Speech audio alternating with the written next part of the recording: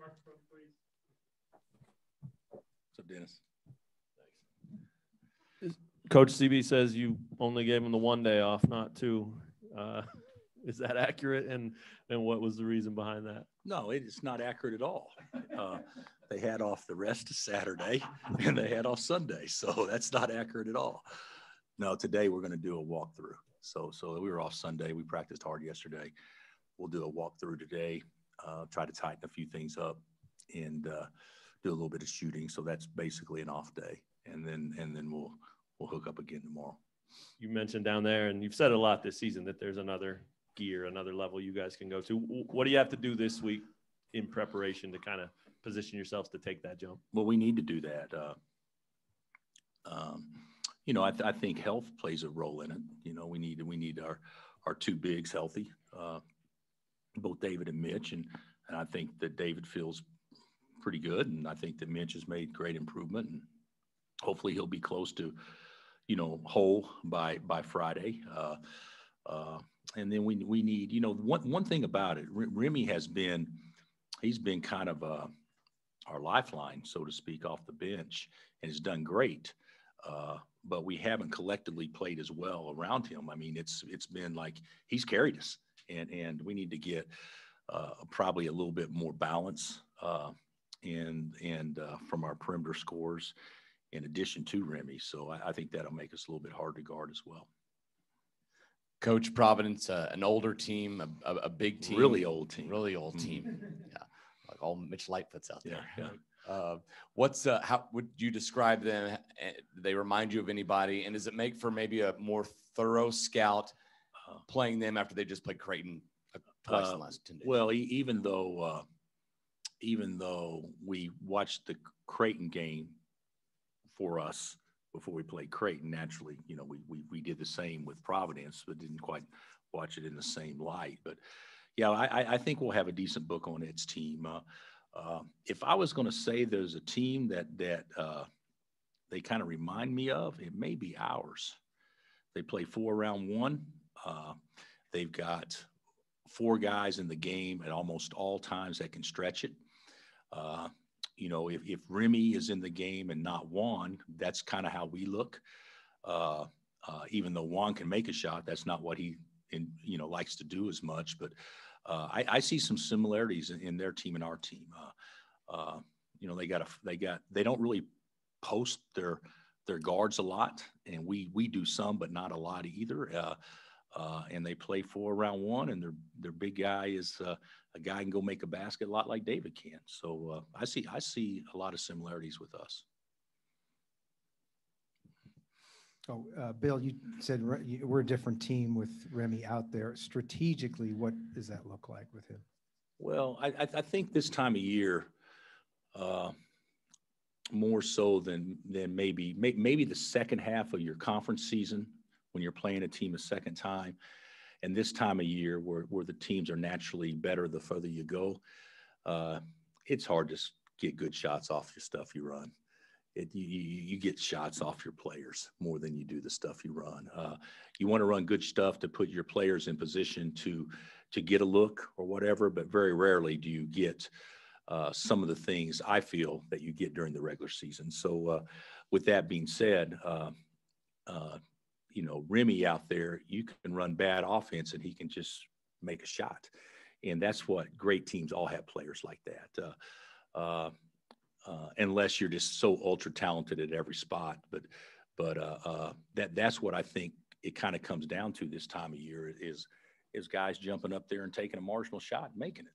And we haven't really shot the ball well yet in the tournament from 3. So, and we didn't in the Big 12 tournament as well. So hopefully we've got plenty of makes left in us in Chicago.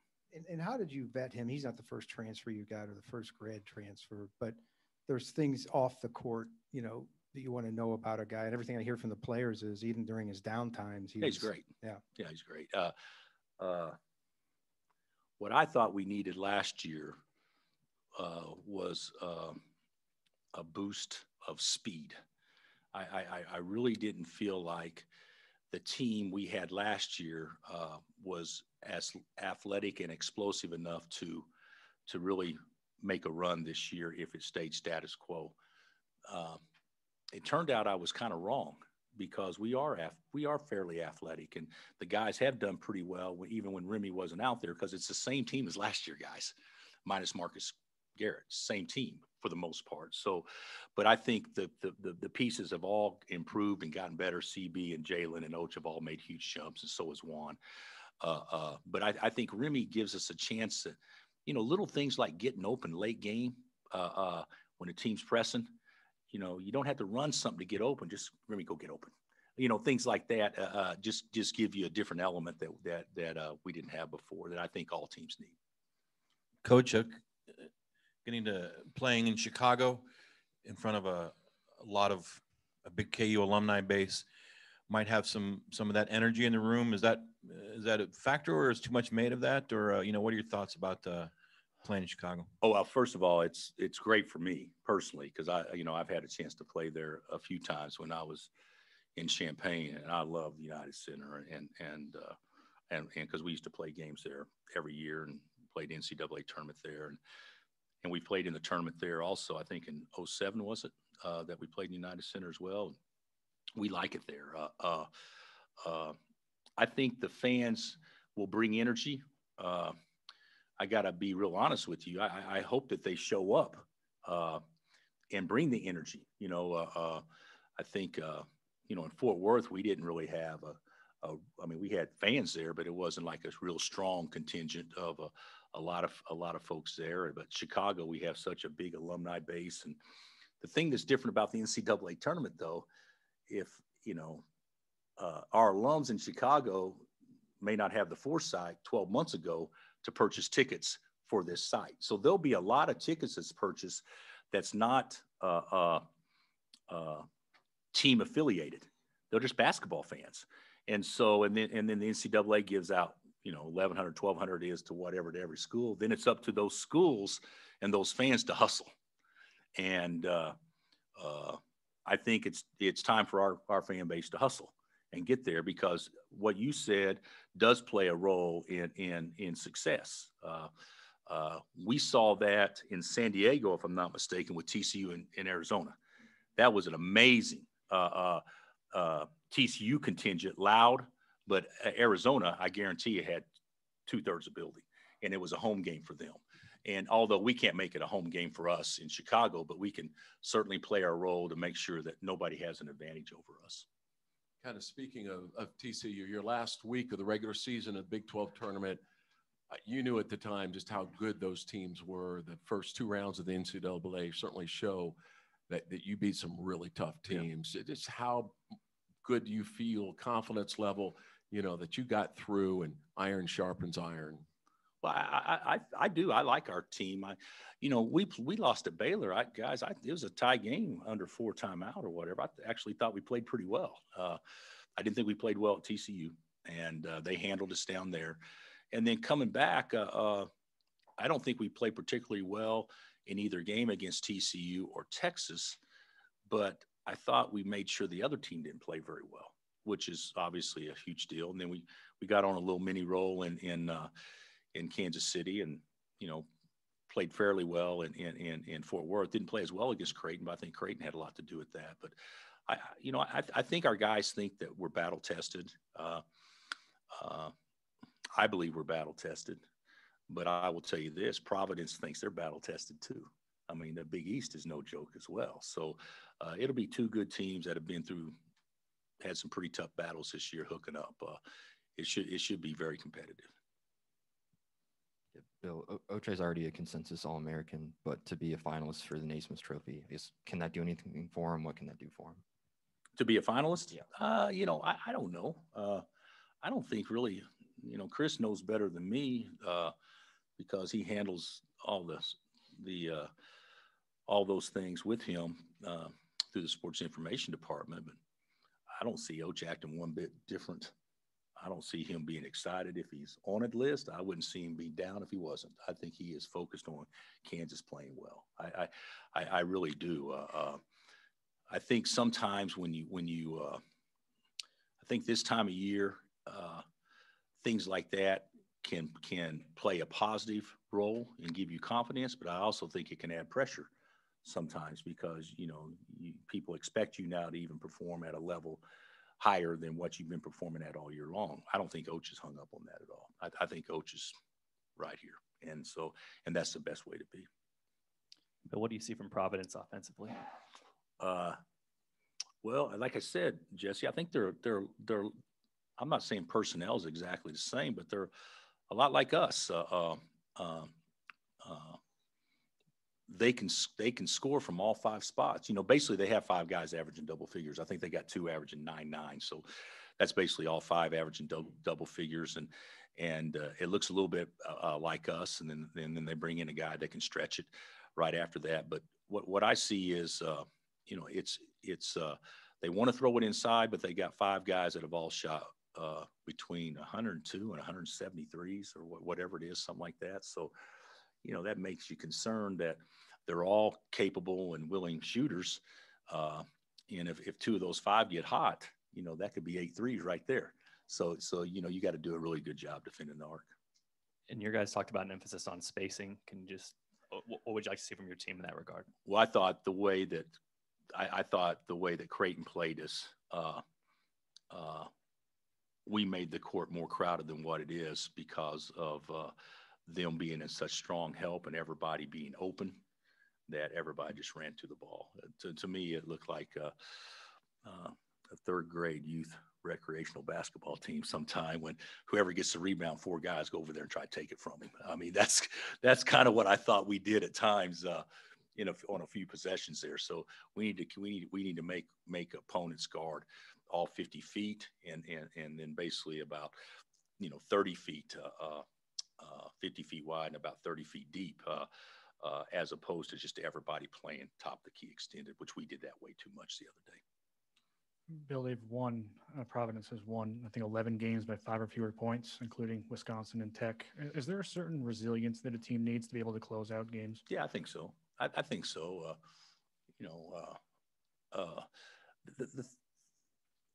The thing you have to have is you've got to have players that can make plays when things aren't drawn up to go make plays for them. I mean, you can't call a timeout every single possession and go out and say we're going to get a shot from this spot and this guy's going to shoot it. There's no Larry Birds out there that says I'm going to catch it here and I'm going to shoot it from right here. And so guys have to be able to go make plays, and they have multiple guys that can go make plays, especially off the bounce.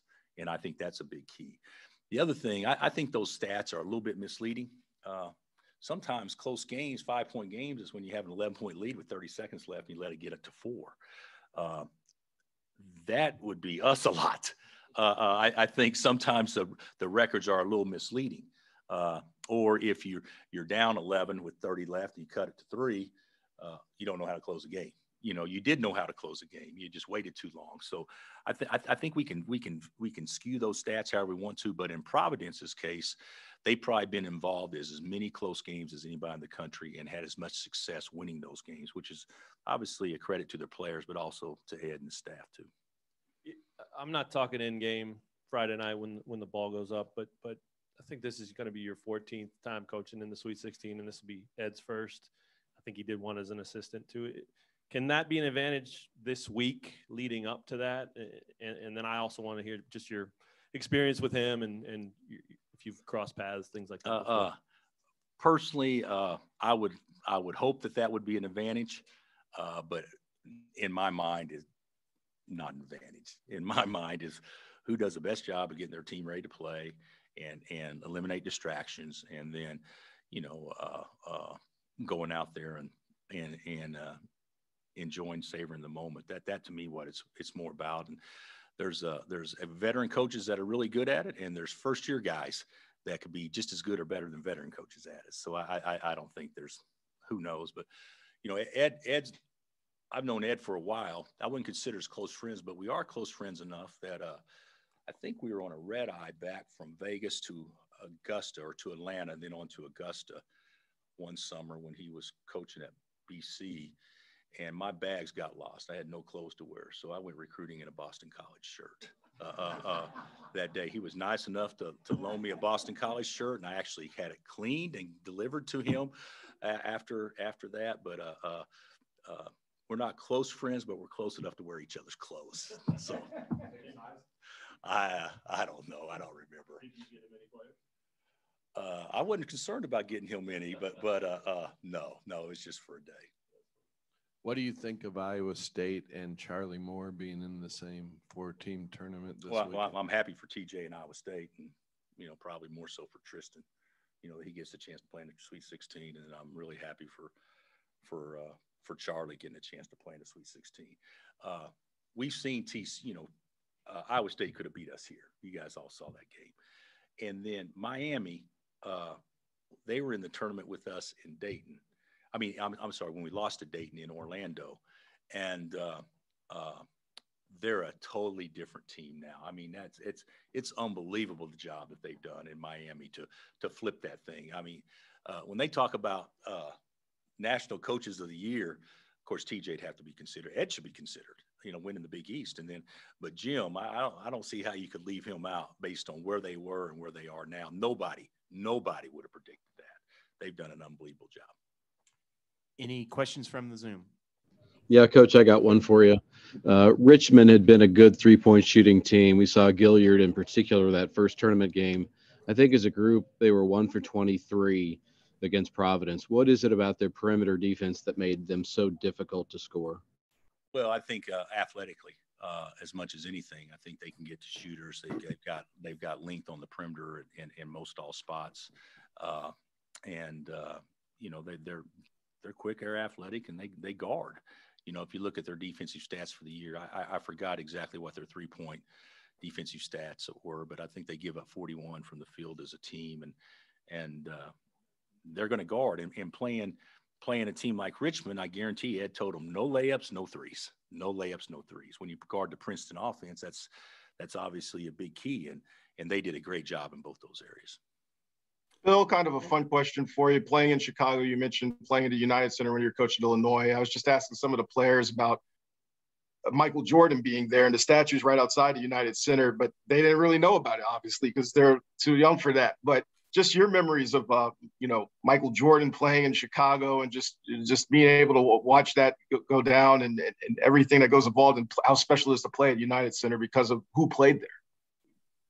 Well, it's you guys may not know this, but I'm actually in 1981. That was the year that Ewing and Mullen and Barkley and Jordan and Self all came out the same year. So I'm very familiar with Michael. I know you asked those guys a question of maybe who the GOAT was or something like that, and I think guys, depending on when they grew up, probably always lean a certain direction, and there's not a right or a wrong answer. But from my perspective, when I grew up, I mean, I was a Bird guy. I love Magic, but there was nobody like Mike, and so it is exciting. And I wasn't actually in Champaign when Michael was playing. He had just retired, so I just missed out on that. But when you talk about the most popular athletes of all time, he'd have to be in. He and Ali and Tiger and LeBron may be the 4 most popular athletes of all time. Hey, Bill, this is Jerry Tipton in Lexington. I wanted to ask, if you guys win Friday, Kansas is the all-time leader in victories.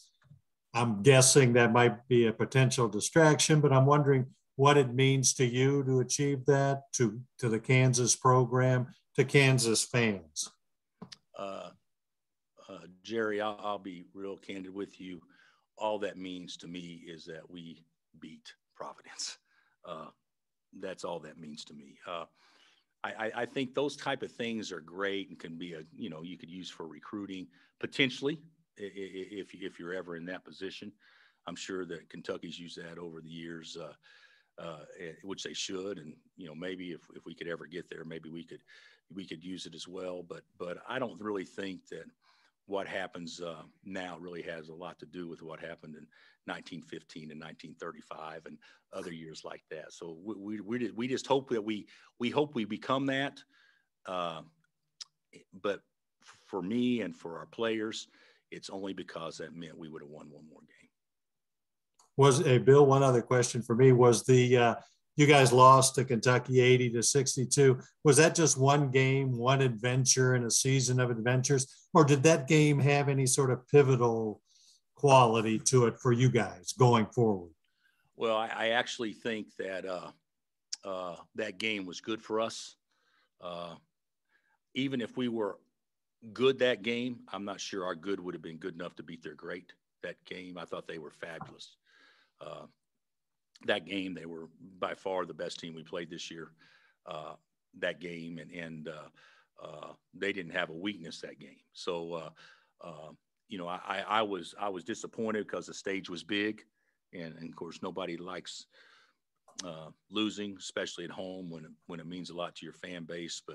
But I think that was good for us because it humbled us to know that in order for us to compete at the highest level, which they were that day, we've got to get a lot better in a lot of areas. So it